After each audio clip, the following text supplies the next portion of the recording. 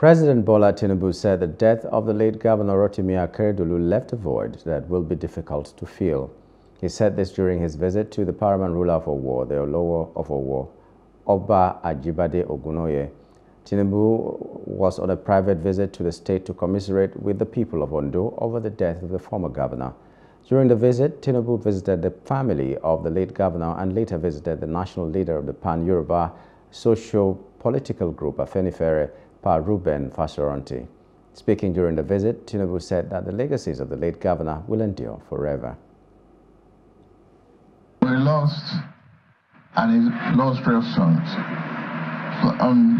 Yes, a man passed.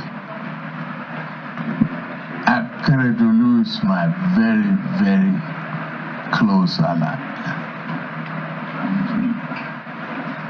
And he's a son of the soil.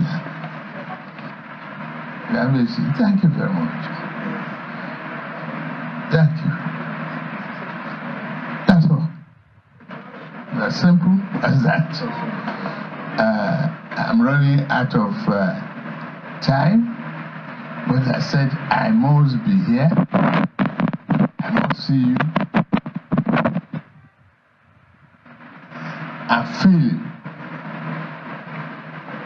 the life of my friend, my partner, my political associate. Thank you for giving him a befitting burial. Thank you very much. Aiyedatiwa.